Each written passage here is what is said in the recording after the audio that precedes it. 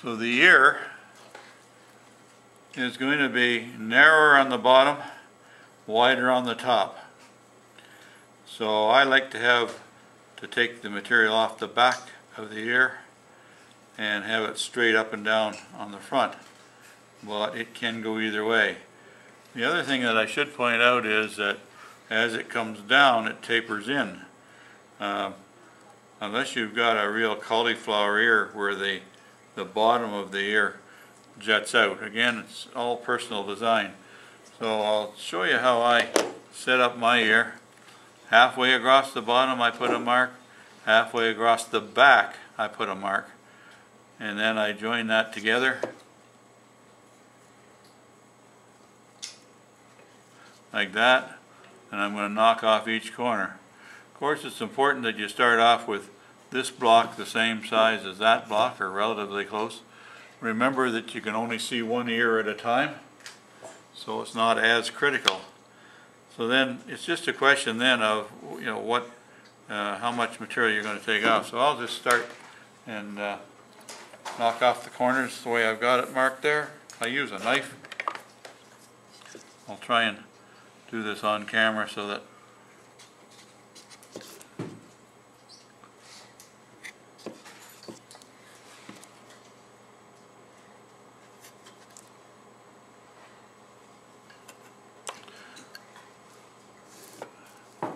still in the, there we are.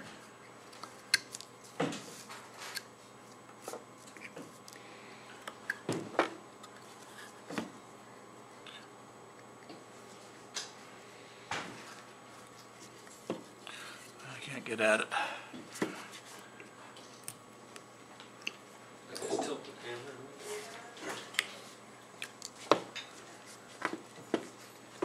Tilt it a little bit more.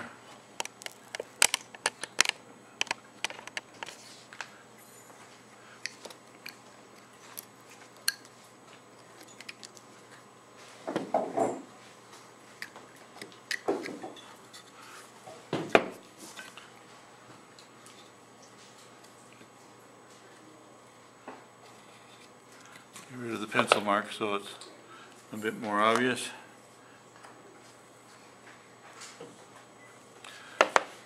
So there's my ear.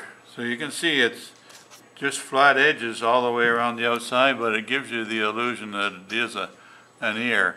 The size does matter. It's whatever size you want to make it. So the next operation I'm going to do is I'm going to remove a bit of material on the inside so that I can create that lobe, so that, can you see it? It's coming, it starts to come in. And then my next operation is I'm going to start to remove a little bit of material where that flap fits in. And I take off a bit of material with a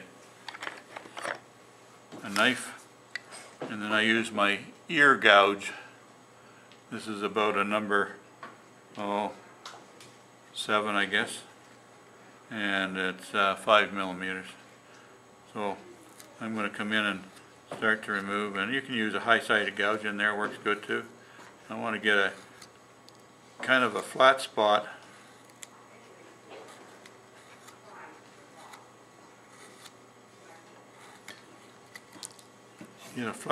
right in that area there. Can you see that?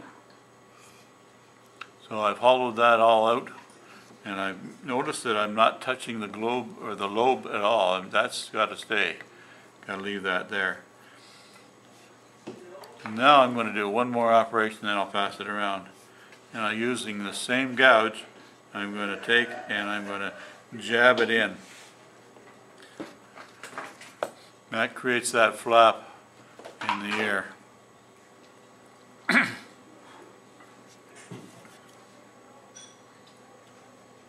Okay, so now that's it set. So now I got to get this shape coming down, just a curve down into the lobe. So I'm gonna, or into the flap in the center here. So I want to get that down pretty low, so that I just create a a slope coming down here. So from the top down, just give it a nice shape coming down. Then after that, you're going to get a high-sided gouge. This is a number 11, 3 millimeter. There. Now I will work at this upside down. So now I want to be able to create a where are we? Create a ridge on the outside. So I've got to, when I go to remove this wood, I'm moving inside quite a bit so that I create the edge outside. So just gradually create a shape, and we're going to come into where that stop cut is, where the flap is. And I do the one on the bottom. Remember, I got to leave the lobe sitting there.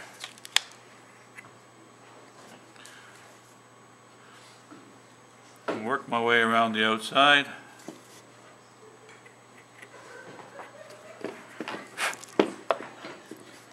And one more cut in there.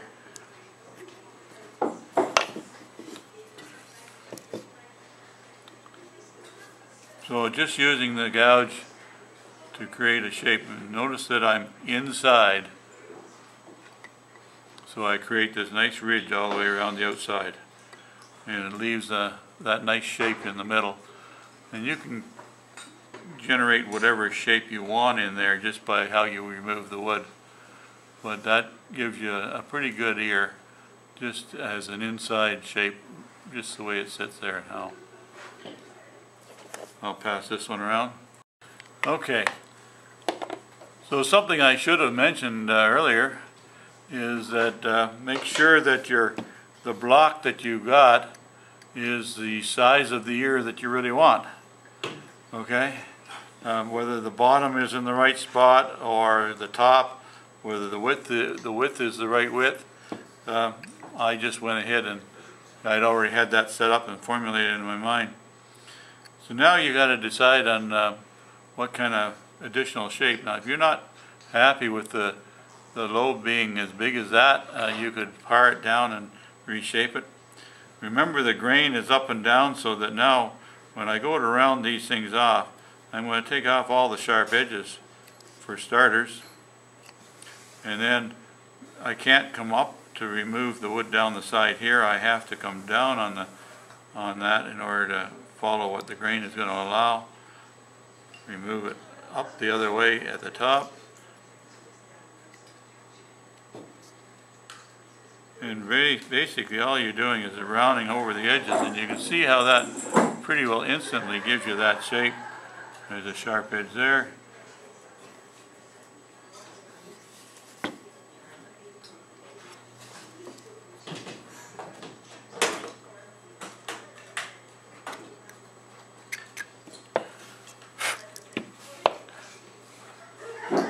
So there it is, rounded. Now the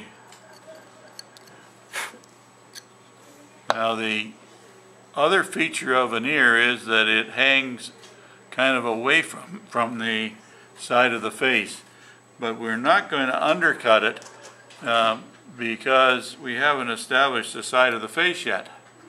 Okay, because you've got a pair of sideburns on each side, one on each side here, and we got a hat that's going to come around. So those, as we remove some wood in that area there, for instance, you're going to create a little bit deeper, a wider ear. So we're going to leave that for now.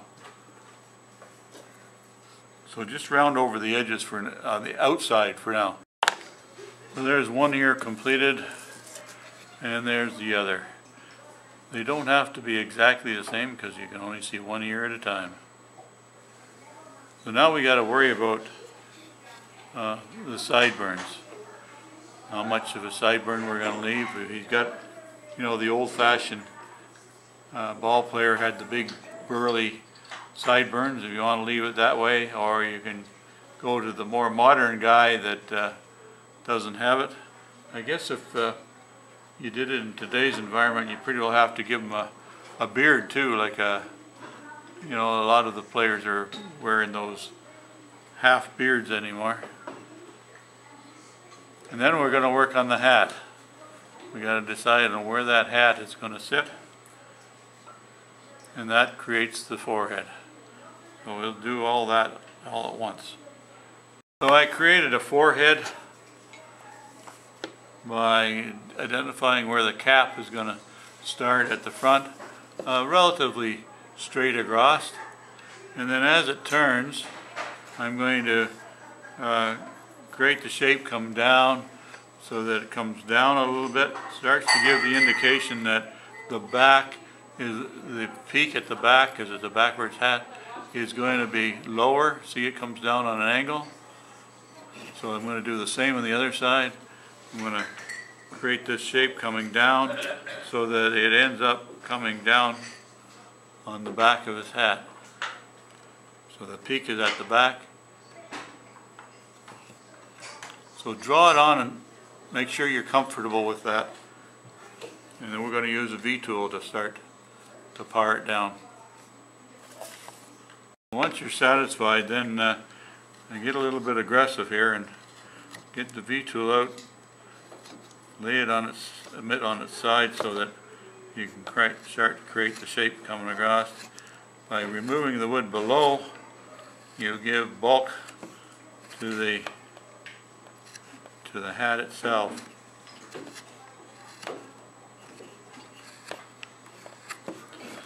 So just start to remove the wood, and I'll do that all the way around. So the top view, you've got the round shape on the front. So now you got to create the peak on this hat, and this is rounded here just as it's rounded on the front eventually. So just kind of visualize that. That would be the extreme point. I'm going to keep mine relatively even. So we're going to just create the peak of the hat sitting back, maybe a bit more than that. You know, something like that. So it's just a question of chopping off the edges here and creating that nice round shape in there. So now I want to round this, the back of the head part of it, leaving the peak here. So I'll start to round that around. So there it is with the body of the hat, the top part rounded now. So it's rounded on the front and rounded on the back. Now I got to decide on which shape I want to have the back of the hat. Now, do I want to have it hanging down? If I want to have it hanging down, then I create the bottom of the hat and I bring it down and remove this wood below.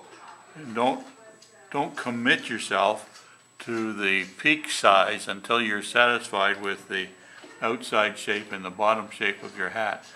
So I'm going to use a V-tool to undercut that to create the bottom part of the hat. And once I get that satisfied, then I can see that I'm going to leave about that much space there for the peak. Okay, so do the underside of the hat first. So now you can see how I've created that slope. So I've got it down at the back and it comes up towards the front.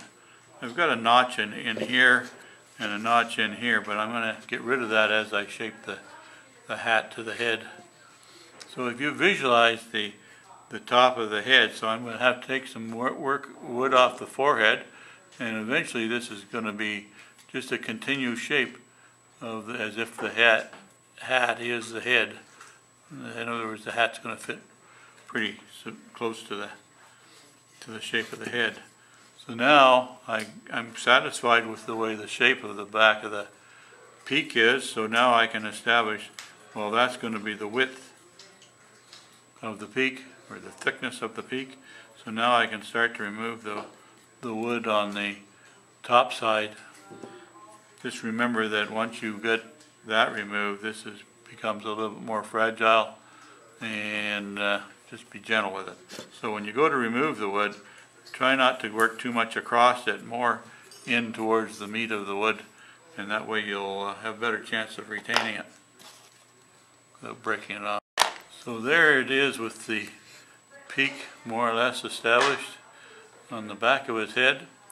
Now, this shape right in here of the back of actually the front of the hat, if you're looking at it, this area in here sometimes has some sort of a patch on there. In other words, some sort of an emblem or insignia for the ball team.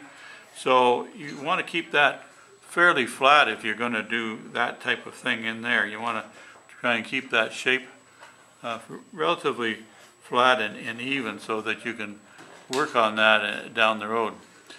So now we've got to work on the front of the hat, and I'm going to remove some wood for the from the forehead to create the forehead and the brow in here. I'll use a knife to do most of that work. So you can see I've removed a fair bit of wood across the forehead. Now there's a sharp edge here, and I've got to get rid of that, and more particularly I've got to separate the two brows. So I'm going to end up with a brow on both sides, something like that. So in order to do that, I'm going to first of all take the edge off, do a separation, and then I'm going to use my knife to scoop out the wood above that to create the brow. I'll do that. I'll do the sharp edge and get that set up. Okay, so now you can play around with these eyebrows here. Notice how I've got it separated in the middle here. You can massage the areas in here to get rid of all the sharp edges if you want. Use a gouge upside down or finesse with a gouge a little bit. Create the shape. Bring it over as far as you want on either side. But pay particular attention that the undercut from the back of the brow starts to create that shape of the forehead starting to disappear up towards and underneath the hat. So now it becomes obvious that the hat is a little bit too bulbous in this area here, so you're going to have to reshape that as time goes by. I'll pass this around.